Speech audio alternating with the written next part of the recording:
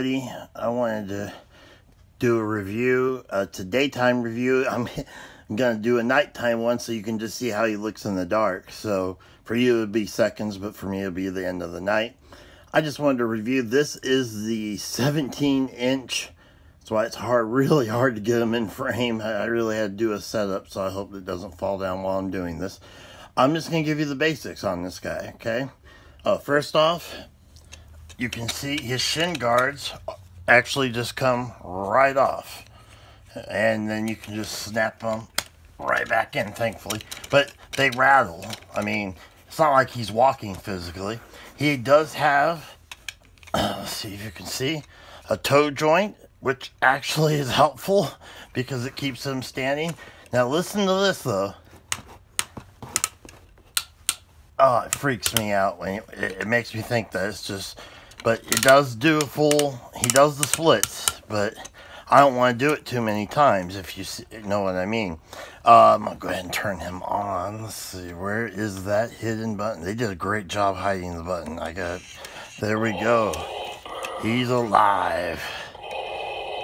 Alright, one thing that's really cool about this, oh, shut up, Darth.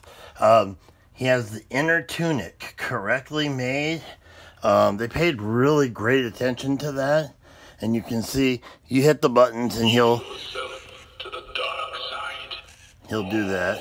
But if you take his right arm, and this is why you can't really pose the arms.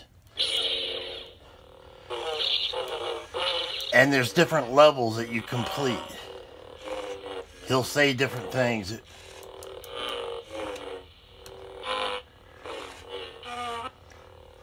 And then watch what happens when I put down. You have lowered your defenses. Usually he says that, but full wrist rotations. You cannot lift it. It says don't even lift it by the arms or the legs. The head moves, has the proper black across there, whereas many use silver for some reason. It's an awesome figure I got for Christmas, and they told me they only paid 20 bucks for it. Brand new in the box. And, I mean, it's very accurate, very detailed. And I love it. And let me give you the look of the back so you can see the awesome cloak. He's really got the cloak going on. They did not mess around with the cloth there. It's an excellent item. Now I'm going to show him lighting up at night.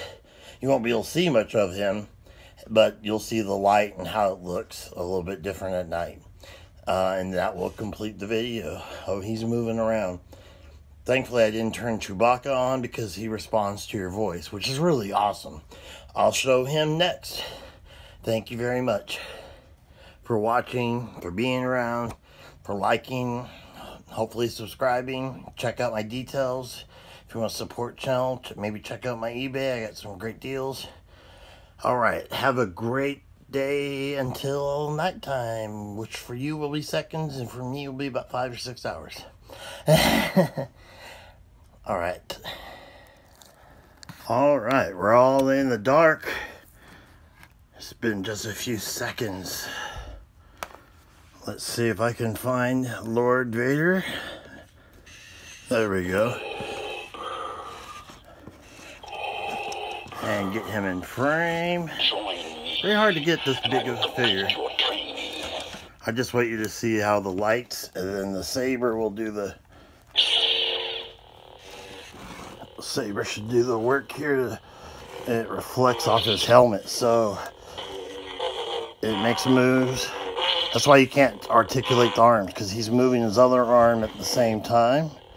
You are unwise to lower your defenses. He wants me to go faster. I swear some of it sounds like a Wookiee, but I can't wait to do the Chewbacca one. It's a great figure. Let's see if we... That's all you can see there. And you should be able to see, hopefully... Let's adjust it. There you go, his lights. And that's what it looks like in the absolute dark. Just 1 minute of it. Have a great day. Hope you liked it.